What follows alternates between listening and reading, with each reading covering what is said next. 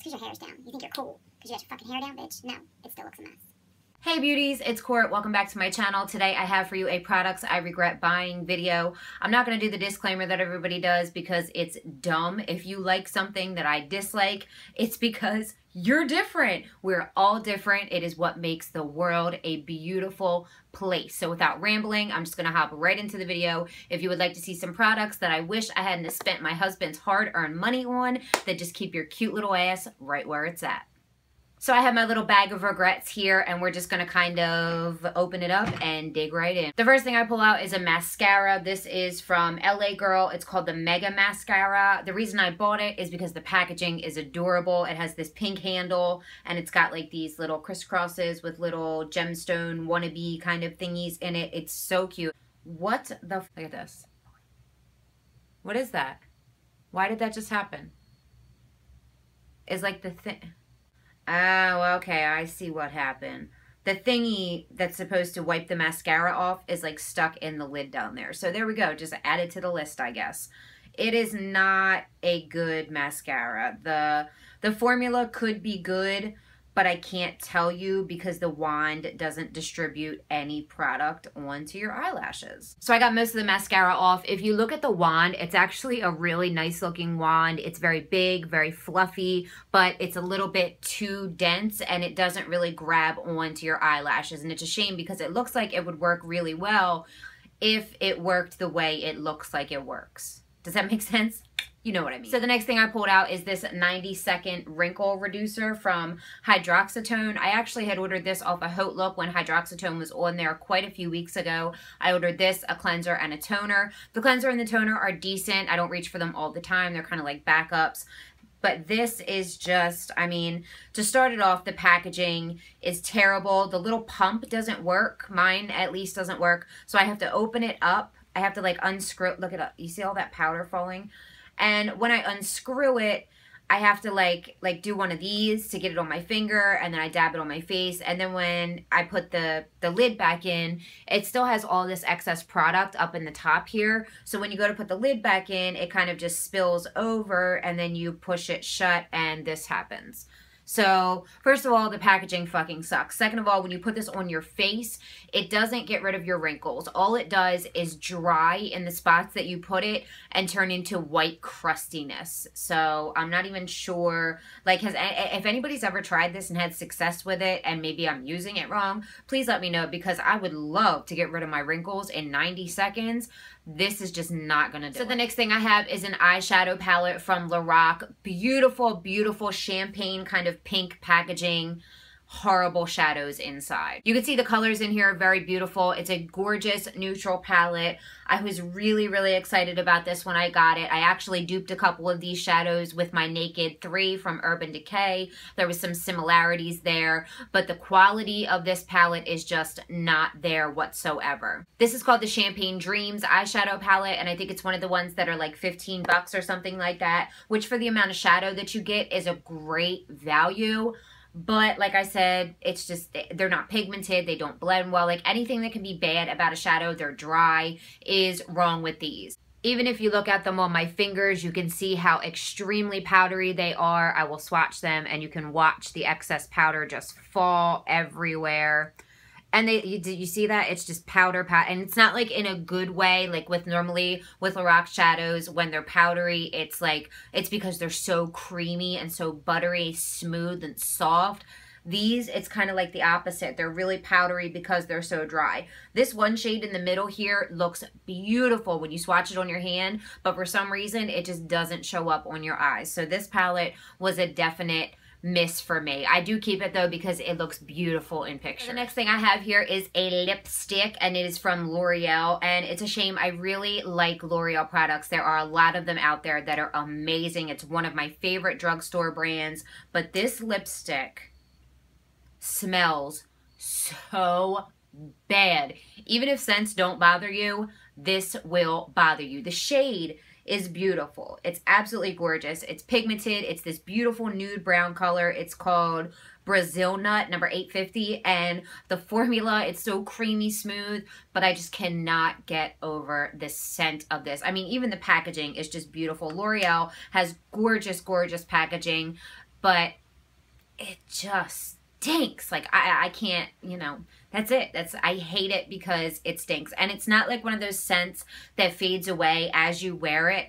No, you smell this all day long. I am not good at describing scents, but trust me, don't waste your money. It smells really bad. The next thing I have is a higher end product. It's from L'Oreal Beauty. It's the Baked Gelato Swirl. Baked Gelato Vivid Swirl Blush in the shade Cantaloupe. It looks beautiful in the packaging. It's like this really, really pretty kind of very bright pink orange, but there's pretty much no pigment to it. Trust me when I say I'm like an NC or NW like 17, and this does not show up on my face at all. You can swatch it up heavy enough to show, but when it's blended out, even just the littlest bit, like it's really pretty, but when you start to blend it out at all, it just, like I'm not even pressing at all. Like I'm just kind of swiping my finger over it. And when you blend it out, it just completely disappears. And it's a shame because the highlighters in this line are amazing. Like the Gilded Honey highlighter, holy fucking grail. Like it will always be a part of my collection. Amazing. But this blush was just not a hit. I have quite a few things, but hopefully we won't be here for too long. You guys know I do like to ramble though, so we shall see what happens. We might end up having another 25-minute video. The next thing is something you guys might be upset about because I know a lot of people love this thing. This is the Lip Exfoliator from e.l.f. and I've tried this 3 times. This is my 3rd tube of it because people swore up and down that it was so good, and every time I got it, the first couple times I used it, it worked really well. It exfoliated, it moisturized, it did its little thing. But then I got down to about the 4th use and it just basically turned into sand on a stick. There's nothing moisturizing about it anymore. It's just grit. It's just like a stick of grit. It's painful. It doesn't exfoliate. It just falls off the stick, gets stuck to your lips. It doesn't do anything at all for exfoliating my lips. I can't even use it because it's so dried out. Okay, the next thing I want to talk about is so disappointing to me because it's another L'Oreal product and I love other things from this line. It's their Lumi line, and this is the True Match Lumi Healthy Luminous Makeup. I love this foundation, but the only thing that sucks about it is it settles into my fine lines like you're trying to cozy in there and make little homes. Like I can't deal with how bad it settles into my lines. It's the bottom line. It's beautiful foundation, amazing coverage, luminous finish. Like it does everything it's supposed to do. The shade matches me wonderfully, but I just cannot, like I look in the mirror not even an hour later after I put this on, and I just look like an old lady. Like it accentuates lines that I literally don't even have on my face. They have a new one coming out in February. It's like a puff one, like in a little compact. Oh my God. I hope it's it's supposed to be like a lighter coverage. So hopefully it won't sink into my fine lines as bad. I'm really excited to try that. But as for this one, I honestly am going to end up throwing this in the trash. I keep using it because I keep wanting to love it. I used it like a couple days ago, but I just can't deal with how bad it sinks into my line. We might as well go ahead and get the other foundation out of the way, and the other thing that you guys are probably going to hate me for, I can't roll with it. I just can't get down with it. This breaks my heart. You guys know I love Toofaced products. If you've ever seen my Instagram at all, it is full of Toofaced products because I own a ton of them. This foundation has a beautiful finish. It's gorgeous on the skin, but again, it just settles into my fine lines so badly. And I also have never ever had problems with a foundation separating on my skin no matter what kind of primer I use with this. I've used more than half of this bottle trying to get this to work on my face, mixing it with other foundations, using any kind of primer, high-end, drugstore, doesn't matter. I just cannot get this to not sink into my fine lines. And it also, my point was that it separates. It breaks up around my nose right here, up here, even if I don't wear sunglasses, above my eyebrows, and around my mouth is where I noticed it the most. And I mean, if you love this foundation, then I'm so jealous because I really wish that I could, but it's basically $50. It's going to get thrown in the trash. I mean, obviously I'm not going to throw it away because look at this packaging, but you know what I mean. I'm not going to use it. I mean, I might knowing me, I'm probably still going to try and make it work for like the rest of the bottle. I'll probably end up using it just because I need to use it because it's Too Faced. I mean, how can I neglect my baby? But it's just, it didn't work for me. It didn't work for me. I have a couple brushes that I want to share with you as well. I guess we'll get those out of the way real quick. The first one that I want to share with you is from Real Techniques. This is the Sculpting brush. Real Techniques has some of the best brushes on the market. High-end, drugstore, in between, doesn't matter. Real Techniques has an incredible, amazing brushes. This one was a complete miss for me. It's the Sculpting brush, and as you can see, it's shaped to be a contour brush. For me, this is way too dense to be a contour brush. It picks up way too much product at one time, and the fact that it's slanted makes it skip when I blend it. If I'm going to use a contour brush that's shaped anything like this, it needs to be flat all the way across the top, and that's the only way that I can get it to blend well for me. The only thing that this comes in handy for when it comes to contouring is laying product down, and even then, it's a little bit thick for how I like to, you know, contour. It's too fat. It doesn't go in as precisely as I would like it to. Another thing is it's cut extremely uneven. Like when I look at it this way, this side is higher than this side, and it's got like shorter bristles in the middle, longer ones on the outside, and it's just like there's no rhyme or reason to how the hairs are cut on this brush, and I just couldn't get this to work. I also tried using it with foundation, and I didn't like it as a foundation brush either because I thought it would be dense enough to be a good one.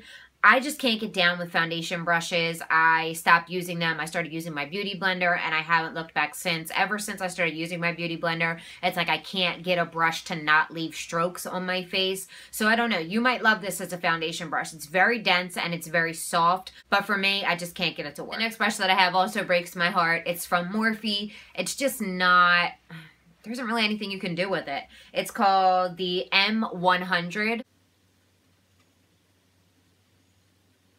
And it just pretty much looks like a small blush brush. I mean, this would be a good one to throw in your bag to like touch up on the go or something like that. But as for everyday use, I couldn't really find anything to use this for. I mean, I tried it to highlight, I tried it from my blush, I tried it to contour, I tried to just use it to blend things out, setting my under eye. That's actually what I bought it for initially, was to set my under eye with it. But it looked like it was a different shape when I saw it on the website, and then I got it, and it ended up being, like, I thought it was going to be like thinner like this, and it ended up being like a little bit more fluffy, and it's also kind of coarse. Like on your hand it feels really soft, but as soon as you touch it on your face you can tell. And when you touch it on your face, it's all the bristles aren't hit. It's so hard to explain. It's like you can feel like 2 or 3 of them hitting you at first before you can feel the rest of them. And then it's pokey. This is a pokey brush and it doesn't feel good. And the last brush that I have for you is the angled blush brush from Makeup Academy Professional. You can find this brand. I found this at CVS. I'm not sure where else it's sold. It looks like a beautiful, beautiful blush brush. Looks like it would be perfect. It's nice and soft. It's fluffy. It's not too dense. It's angled. I love angled blush brushes.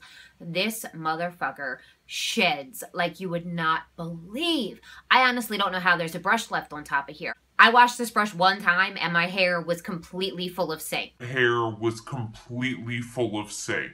That really just happened. You have no idea how many times I really do that in my daily life.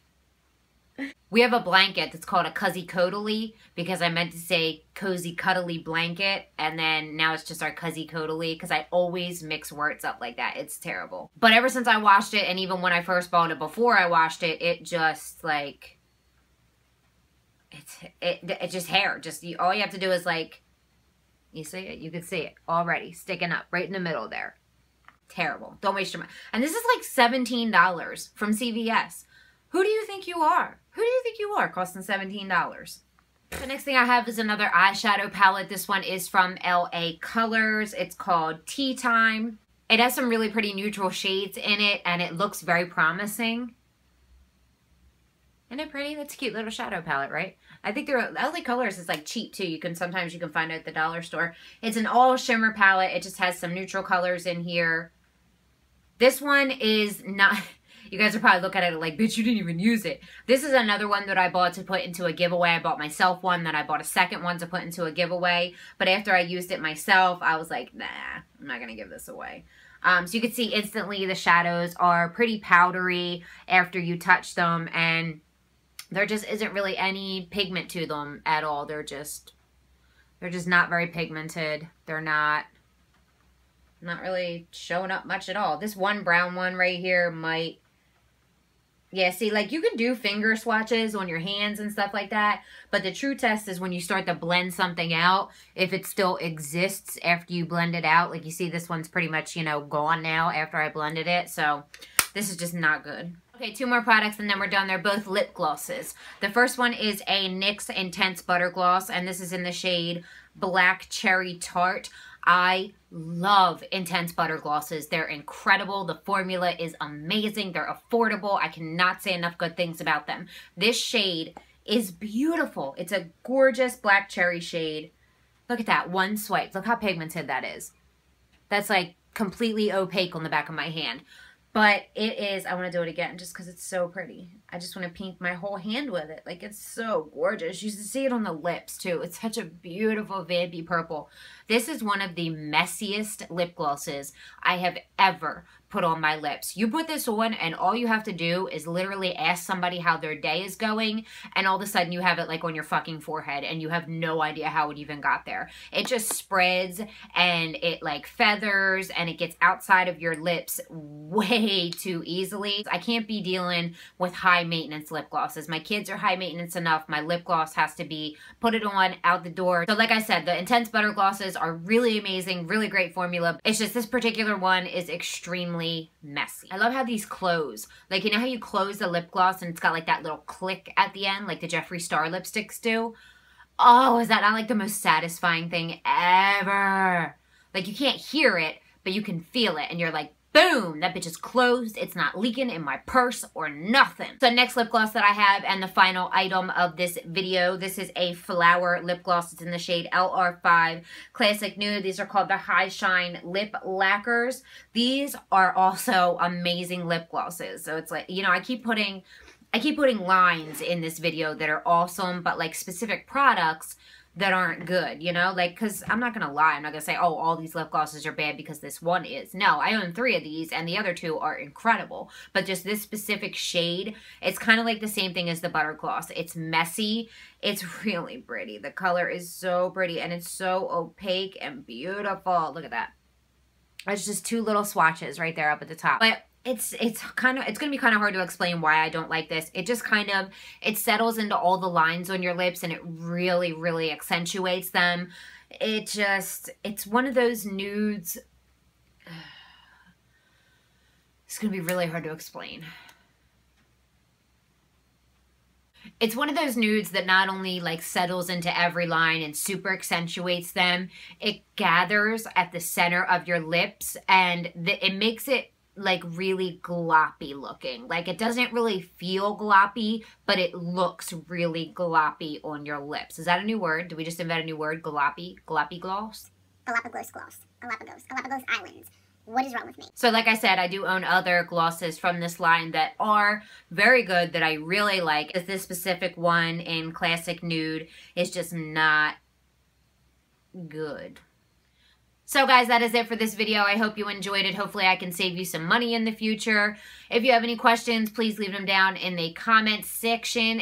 I love you guys so damn much. Make sure you subscribe on your way out, and I will see you in my next video. Mwah.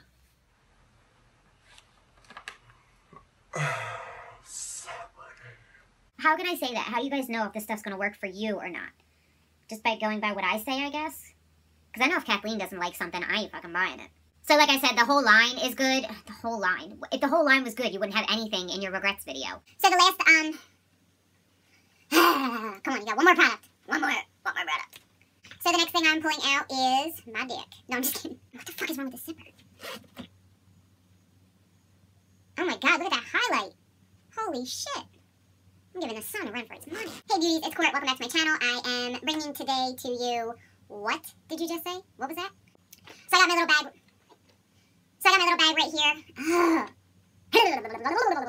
don't know why that helps, but it does. Just kind of like, get a little bit of vomit, like noise and vomit out of your mouth real quick. This one really is hard to open.